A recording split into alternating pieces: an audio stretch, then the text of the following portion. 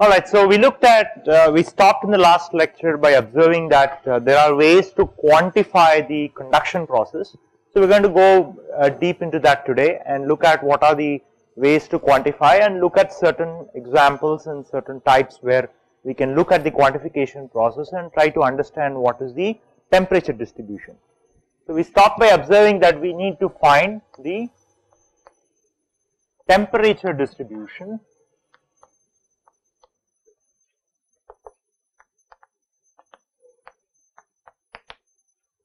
So in order to quantify the system, we need to find the temperature distribution. So if we know the distribution, obviously we will be able to find out the gradient, that is the dt by dx, the temperature gradient at any location in the system. And if we know that, we know the transfer rate. We know the flux and we multiply by the transport area, we will know the heat transfer rate. Okay. So we need to write energy balance, so which means that we need to write a energy balance.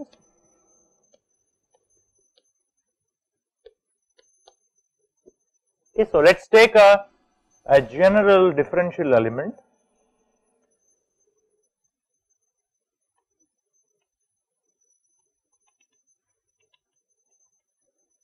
So x, y, z. Okay.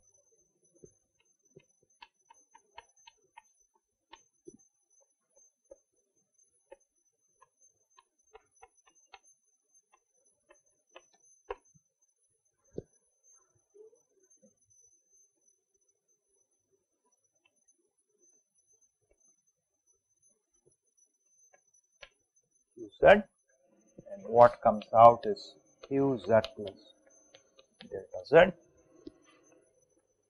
qx,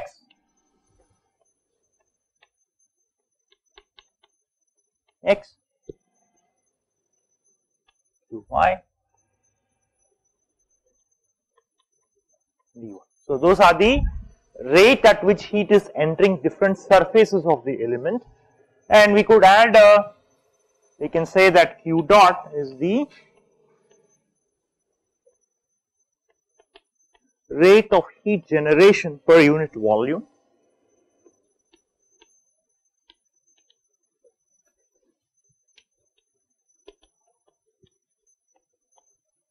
So in principle, something could be happening inside. For example, there could be electrical heating which leads to generation of heat inside the system that you are considering. So q dot could be the volumetric rate of heat generation, that is the amount of heat that is generated per unit volume of that system. So the volume of this small element V is nothing but delta x multiplied by delta y multiplied by delta z. Okay. So we know that. So let us write a simple balance. So the general thumb rule, okay, for writing any balance, whether it is heat or mass balance, is that we say input to that element minus output plus generation term, that should be equal to the amount that is accumulated. That will be accumulation. So you could call this I, you could call this O, you could call this G, and you could call this A. Okay. So this is the mantra of all the balances that you would be writing in this course and perhaps in many other courses till you finish your BTech. And in fact, this is the mantra in almost all the balances that you would write in any engineering discipline, irrespective of whether it is chemical, mechanical, etc. So this is the general mantra, and we won't go dwell more into this. So we will use this mantra here today, and then we are going to write a general balance for conservation of energy for this system, and we will use that balance and try to simplify for different kinds of systems that we are going to look into in the future. Alright, so what is the input to the system? The amount of heat that is input is Qx, right, plus Qy plus Qz. So that's the total amount of heat rate at which heat is being input to that system that we are considering, and what leaves is q x plus dx, q y plus dy minus q Z plus dz. That's the amount that is leaving the element that we have considered, plus whatever is being generated. So you have to be very careful. So when you have a heat loss term, when you have a sink term or heat loss term, then you have to use a negative sign. So you have to be very careful about the sign convention that you use for any balance that you generally make. Okay. So that could be Q dot. So this is defined as rate of heat generation per unit volume. So therefore you have to multiply by the volume of the system that you are considering, and that's equal to the accumulation, which is given by rho Cp, which is the density of the material that you are using, multiplied by the specific heat capacity into the temperature gradient with respect to time, multiplied by the volume. So that's the heat balance. So it's very simple. Input, what goes out, you subtract that, and whatever is generated you add to the system. That should be equal to whatever is being accumulated. So this term tells you what is the amount of heat that is actually being stored, what is the amount of energy that is being stored by the system because of the heat transport process. So this tells you what is the capacity of the system that you are looking at, and Cp is the parameter, intrinsic parameter, which quantifies that capability of that system as to how much heat that it can store. Okay. So now we can simply divide these equations by the volume, and so it will be, so are the units matching here? Cp is per unit volume, okay. Are the units matching? Look at the units. I want you to pay attention to the units. Is the units matching for all the terms here? So you have to convince yourself when you are actually in the class, everything that's happening is right. Is it right? No. What is wrong? Which one? Where? This one here? Yeah. Why is that a problem here?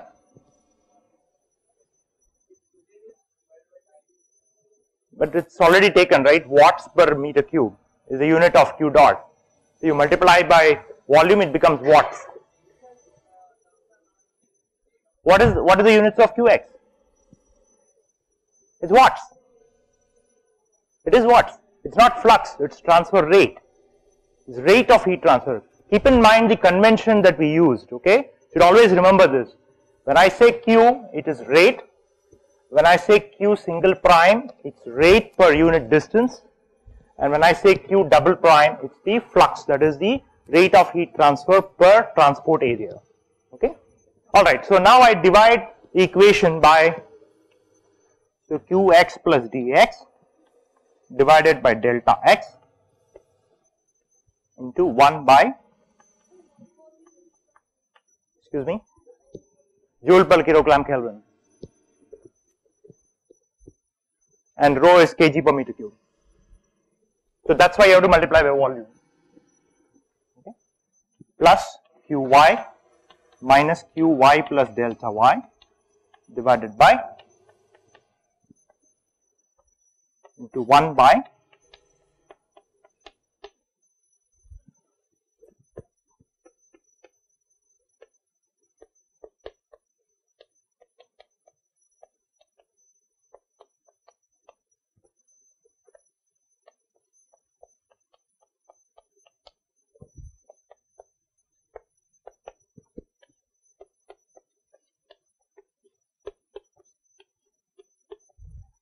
okay.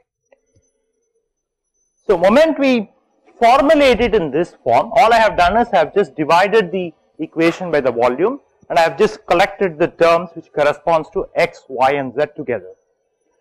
So the important thing to observe here is that this delta y, delta z, which appears as a coefficient for the rate terms in x direction, that is nothing but the area of heat transport in the x direction. So that tells you what is the cross sectional area at which the heat transport is occurring in the x direction. That is basically this plane here. You see this plane here, delta x. It's the plane in the z and the y direction.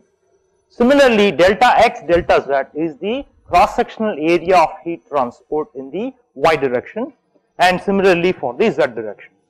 Okay, is that clear to everyone? Okay, all right. So we can rewrite this as, so when I say that limit delta x goes to 0, delta y goes to 0, and delta z goes to 0, so we can write this as dq by dx 1 by delta y delta z plus, it's a minus sign, minus dq by dy delta z dz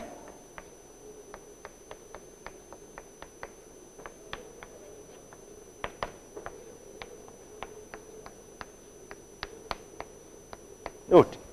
Okay. So with this, can I get the temperature distribution? Yes or no? Can I get the temperature distribution with this? So if we know what, yes, if some constitutive relationship, so we don't know what Q is, so if there is a constitutive relationship, if you have not heard this word, it's called constitutive relationship.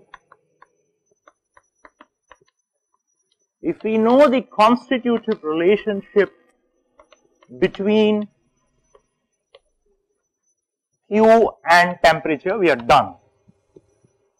So if we know the constitutive relationship between the transfer rate and the temperature, then we are done. We have completely described the temperature distribution. We don't know the distribution because we have to solve the equations, but we have described it completely. Okay, and this is what is given by Fourier's law that we saw in the last lecture. So Q is given by the area of heat transport in whichever direction you are considering. Supposing if it is x, it's the area of heat transport in x direction multiplied by the corresponding flux in the x direction, right? And so this is given by minus k. So supposing I assume that the system is isotropic. So if I assume that it's a isotropic system, there's no reason that you should not assume it, but let's say that for simplicity we assume that it's a isotropic system. Although all the framework does not change whether the system is isotropic or non-isotropic, but let's say for simplistic purposes we assume that it's isotropic. So there will be k into, what's the area of heat transport in x direction? Delta y delta z. So we observed that. So that's the coefficient that comes out in your energy balance into dt by dx. So that's the representation of Fourier's law in the x direction. Similarly, we can write for y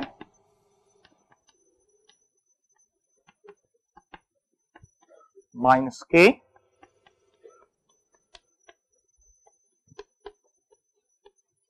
y, and qz is az.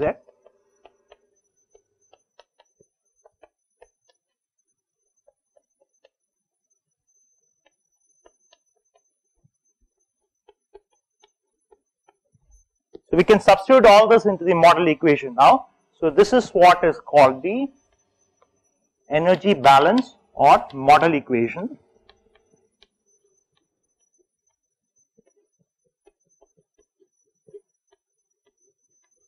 That's what is called the model equation. So we can substitute these fluxes from Fourier's law into the model equation.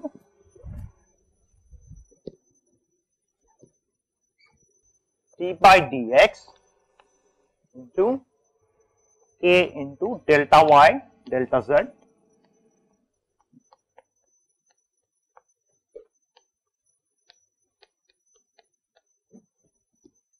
plus d by dy k into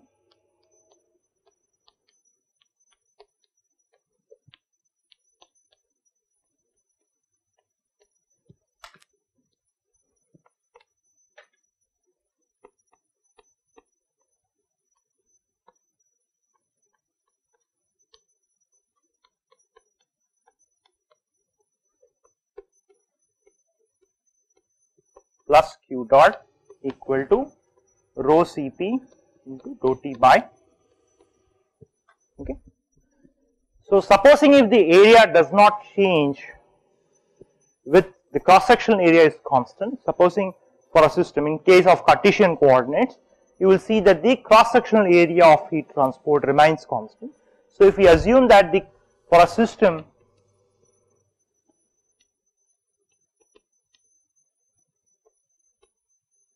where area of heat transport is constant, we will see in future, we will see few examples of where area is not constant and how these model equations will change. But let us say to start with, we assume that the area of heat transfer is constant, which means we can pull out delta x, delta y, etc. from the derivatives inside, and so this will simply become k into d square t by dx square plus d square t by dy square plus d square t by dz square plus q dot equal to rho Cp dou T. So this is the energy balance.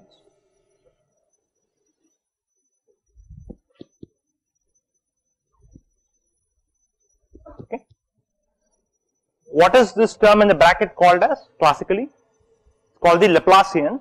So one could rewrite this expression as del square T plus q dot divided by k equal to rho Cp divided by k into, so it's just a cute way of writing the energy balance.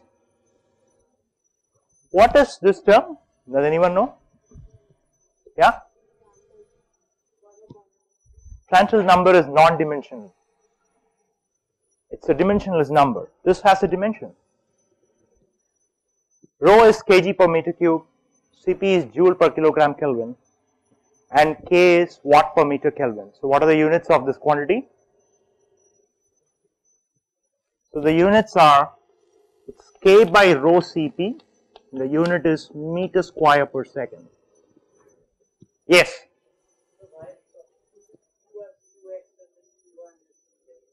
Because in principle the system need not be isotropic, right?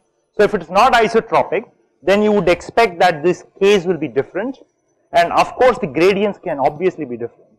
So therefore you have to distinguish the fluxes in all three directions and the transfer rate in all three directions.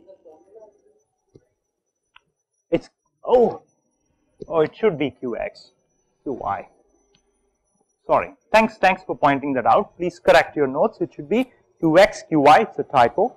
So Qx, Qy and Qz are the transfer rates in the corresponding directions, okay. Alright, so the units of this K by rho Cp is meter square per second. Can you guess what it is, what this quantity is from the units? It's diffusivity. So it's called, so this quantity is called thermal diffusivity.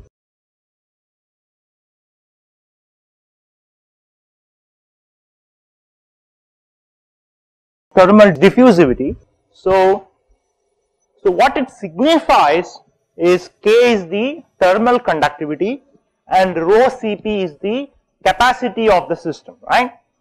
So this is the ratio between the ability of the system to conduct heat versus its ability to store the energy, right? So rho Cp, remember what I told you a few moments ago, rho Cp is characterizes, it's in the intrinsic property that quantifies the ability of the system to store heat within itself, store energy within itself, and K is the intrinsic property of the system which characterizes the ability of the system to transfer heat from one location to the other via conduction. So this is the ratio between the ability of the system to conduct heat versus the ability of the system to store heat within itself, and that is what is called thermal diffusion. Yes.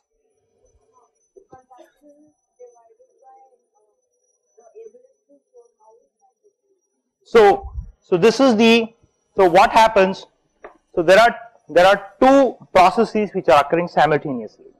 One is the energy is being transferred because there is collisions between the electrons, or there is lattice waves which is happening, and so there is transfer of heat from one electron or one molecule to the other molecule. Now, when the temperature is increased, the energy state of that molecule also is going to be increased, right? So, the rho Cp, it signifies the ability of the molecules to store heat because of higher temperature, and the interaction between them is the one which is going to signify the ability to transfer the heat. So, this ratio is basically the thermal diffusion, and the reason why this ratio is thermal diffusion is, supposing if the material has a very high capability to store heat, then the amount of heat that it can transfer because of the interaction is going to be very small. So, it is a competition between the ability to transfer heat because of the interaction versus the ability of that system to store the heat in the same location, the same molecule, and that is why it is called diffusion. In fact, that is the definition of diffusion. Any other questions? Okay. So, is it enough to just write the balance? Have we completely described? Can we solve this equation now? Is it possible to solve? What do you need? This is a partial differential equation. What makes a PDE complete? You need boundary conditions, right? So, let us now discuss for the next few moments as to what are the different types of boundary conditions, what are the general classes of boundary conditions, okay.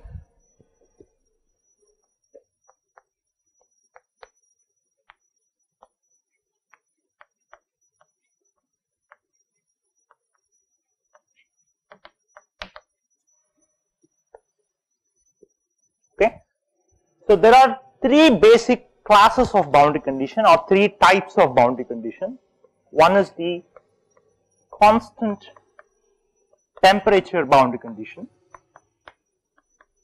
constant temperature boundary condition. So, for example, if you take a system, okay, so let us say this is x equal to 0, okay. One possible boundary condition is you could fix the temperature of that particular boundary, okay. So, you can say that the temperature is fixed at some constant. So, typically I use subscript S for surface, so it could be surface temperature. So, we can say that the temperature at x equal to 0 is maintained at a certain constant temperature Ts, okay. So, that is one type of boundary condition. So, there are several examples of this. So, supposing if you want to, let us say you have water geyser, right. So, we have geysers at our residence in our bathroom where we get hot water, right.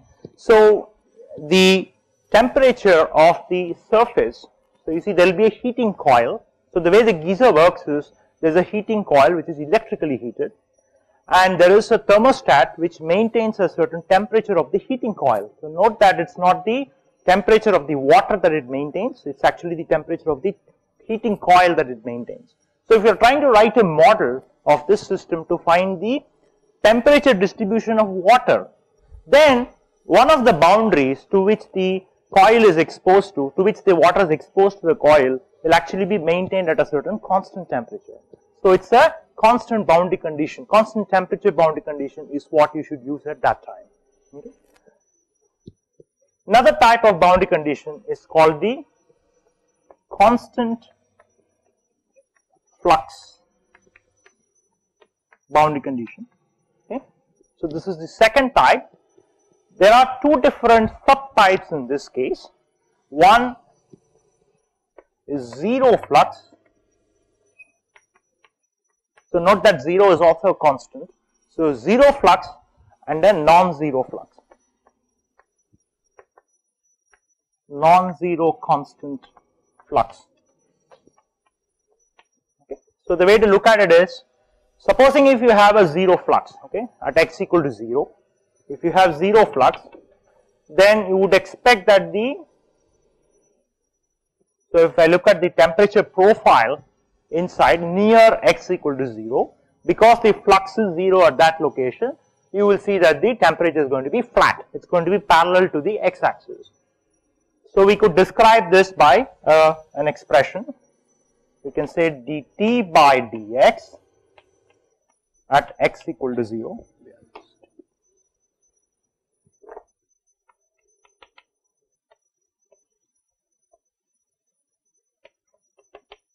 So we can describe this boundary condition by the following expression: dt by dx at x equal to 0 equal to 0. So that's the no flux boundary condition or zero flux boundary condition. And then you can have a constant flux where you say dt by dx at x equal to 0 is some constant. Oh, there should be a k. So the flux is k into dt by dx and with a minus sign. So keep in mind that you should not forget the minus sign. Why is there a minus sign? Because the energy transfer is in the negative temperature gradient. So minus k dt by dx at x equal to 0 is equal to constant flux. Okay.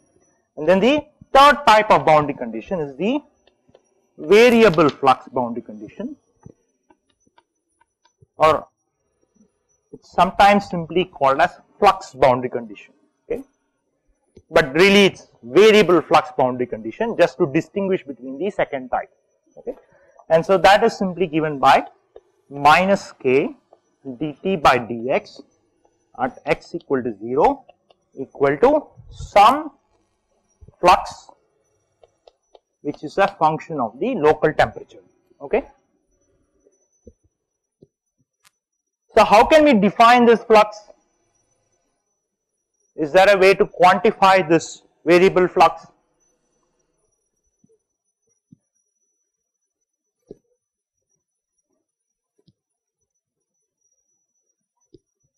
Is there a way to quantify this flux?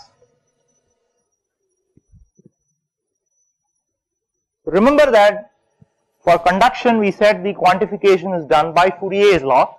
What about this? Any suggestions? I'll give you a hint. It's also called as convective boundary condition or convection boundary condition.